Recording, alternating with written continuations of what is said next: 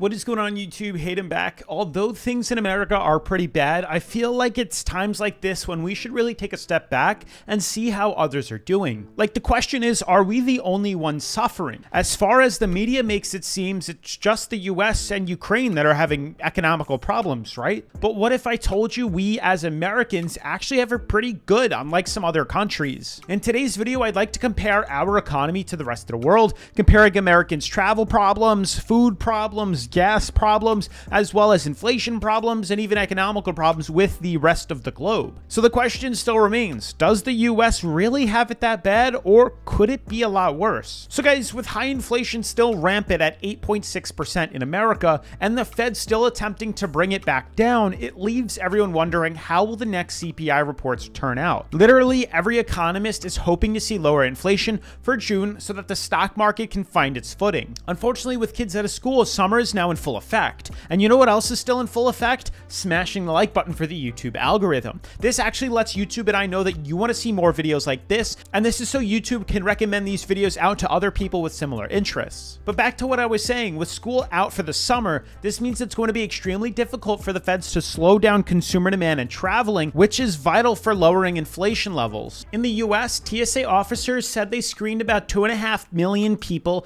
at airport security checkpoints nationwide on Friday, also Father's Day weekend, which was the highest checkpoint volume since November 28th of 2021, the Sunday after Thanksgiving. And that was also about 100,000 more travelers than the Friday before Memorial Day weekend. And listen, as happy as I am to be able to travel again after the lockdown, people just don't realize how critical it is now to stop spending money. You see, the more people travel, the further stress they are adding to the supply chain, thus driving prices up even higher. And this surge in flyers really couldn't have come at a worse time either for US airlines. A combination of staff shortages mixed with jet fuel prices and infrastructure challenges have left major carriers struggling to keep up with the surge in travel. I believe nearly 9,000 flights were delayed and another 3,200 flights were canceled between Friday and Sunday of Father's Day weekend. Delta Airlines alone canceled at least 248 flights on Sunday, United Airlines canceled 90, and American Airlines canceled around 96 flights. May alone, the average ticket prices soared to all-time highs, and it's only getting worse. In May, airfares in the US soared 37.8% compared to a year ago, and on a month-to-month comparison, airfares were up 12.6% in May, after rising 18.6% in April and 10.7% in March. So probably best to start planning alternative ways of travel for the holidays this year. This means traveling for this year's biggest holidays like July 4th,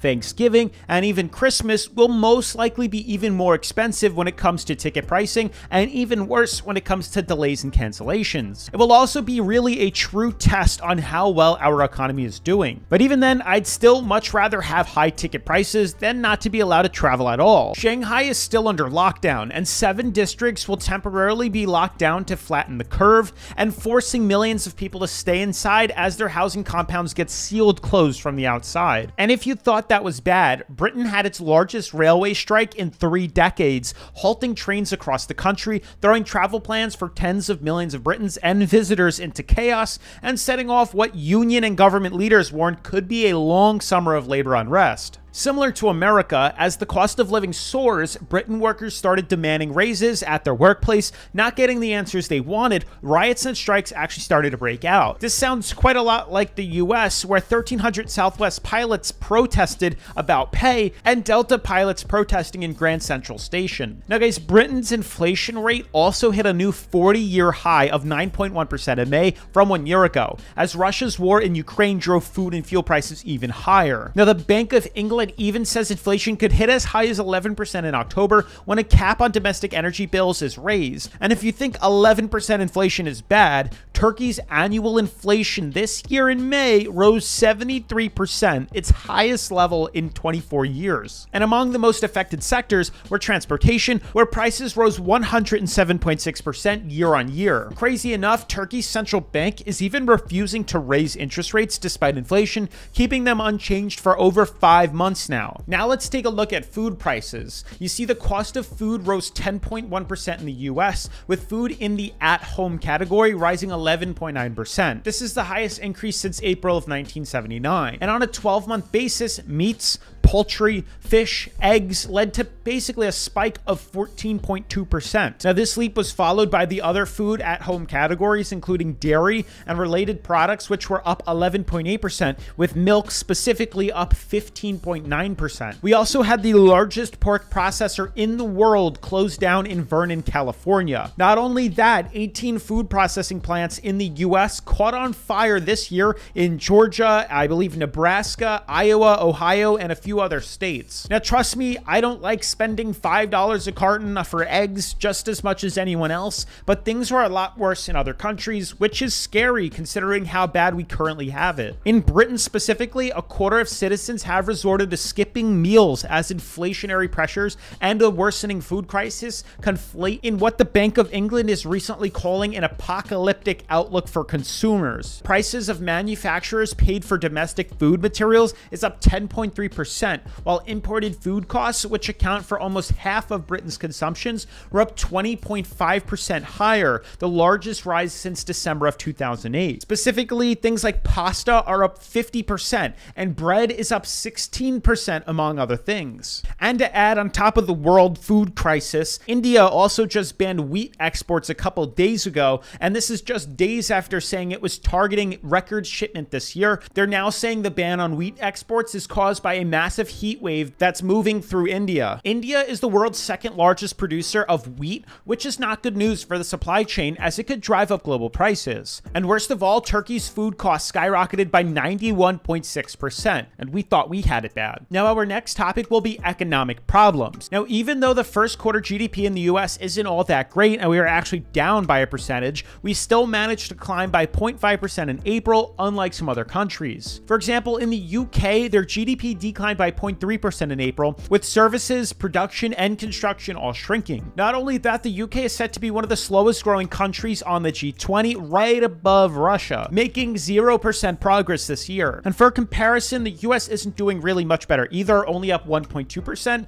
And for those curious as to what actually the G20 is, it's basically the leading forum for global financial issues whose members include major developed countries and developing economies. It's basically showing who's had the best performing economy in order of countries. Now, in the UK, the British pound has also plummeted, falling to its lowest level against the dollar since the pandemic in 2020. And at the same time, the Russian ruble hit its strongest level in 7 years, despite the sanctions put on them from other countries. And crazy enough, their currency is worth more now than it was before the war with Ukraine and before the US cut ties with Russia. Isn't that shocking? Russia's currency tanked almost immediately after they went to war with Ukraine, and in response, Russia more than doubled the country's key interest rate to a whopping 20% from a prior 9.5%. And since then, the currency's value has improved to the point that it's lowered its interest rate 3 times to reach 11% in late May. Now, the Russian ruble has actually gotten so strong that Russia's central bank is actively taking measures to try to weaken it, fearing that this may make the country's exports less competitive. Now, remember that chart I showed you for the G20? There's a reason why Saudi Arabia is at the top of the list, and it's a similar reason as to why Russia's currency is also booming. You see, Saudi Arabia's economy also grew at the fastest pace in more than a decade in the first quarter. Their GDP rose by 9.6% year on year, and that's the highest figure since the third quarter of 2011, according to data compiled by Bloomberg. Now, you see, Russia is the world's largest exporter of gas and the second largest exporter of oil. And believe it or not, its primary customer is the European Union, which surprisingly has been buying billions of dollars worth of Russian energy per week while simultaneously trying to punish it with sanctions. And even though Russia's currency is up, this is separate from how their overall economy is doing. Russia's Ministry of Economy said in mid-May that it expects unemployment to hit nearly 7% this year, and that a return to 2021 levels is unlikely until 2025 at the earliest. Since Russia's war in Ukraine began, thousands of international companies have exited Russia, leaving huge numbers of unemployed Russians in their wake. Foreign investment has even taken a massive hit, and poverty nearly doubled in just the first 5 weeks of the war alone. So it goes without saying that their currency is not a good reference for economic growth, and that's what brings us to our next topic, which is oil and gas. Now, before we get into this topic, just remember in the US, gas hit a record high of $5 a gallon, but in some states like California, gas is almost $10 a gallon. Fuel oil, which you burn in your house, is also up 106.6% 0.7%. The US has even cut ties with Russia from buying gas and oil, which honestly was just a mere 3% of our imports, but we've also since increased purchasing from other distributors like Canada and Mexico. Now, here's what's crazy, what's really an eye-opener, is somehow I thought gas was only affecting us in the US, but boy, was I wrong. Natural gas in Germany is up, listen to this, 300% from last year, and crude oil is up 77% from last year. A gas station in Germany was even charging 22 euros or 23 US dollars, even though gas can typically be found for about $7.50. So I'm really just having a hard time wrapping my head around this. Germany even declared themselves in a gas crisis since Russia cut their gas lines to Europe. Just a few days ago, Russia's state gas company Gazprom slashed flows through the Nord Stream 1 pipeline to Germany by 60% last week. Germany is now in the second phase of a three-phase gas emergency program, which means they have resorted to firing back up their coal stations. Germany is now desperately looking for other solutions, and the US wants to help, but unfortunately, we're stuck dealing with a major gas refinery in Texas that just so happened to blow up. I have no idea. This just seems like a lot of major consumer needs like gas and food seem to be catching on fire recently. Now, moving on from Germany, gas in Hong Kong and Norway is over $10 a gallon, and in France, it's about $8 a gallon. So all in all, hopefully after watching today's episode, you can appreciate our current living conditions, because I know I am, and hopefully we can, get back to a normal level soon, because I can speak for everyone in that this kind of sucks. Obviously, I'm not happy with spending 30% more on everything that I need, while all my investments are tanking down 20% in a bear market. And for those people in Germany and Turkey and anywhere that is also having a hard time with inflation like us here in America, I really do wish you a speedy recovery. Otherwise, guys, that's it for today's episode. If you guys like what you saw, definitely make sure to drop a like on the video, subscribe if you haven't already, and make sure to turn on post notifications so you don't miss out on any important updates. Otherwise, guys, have a good one, and I'll see you in the next video.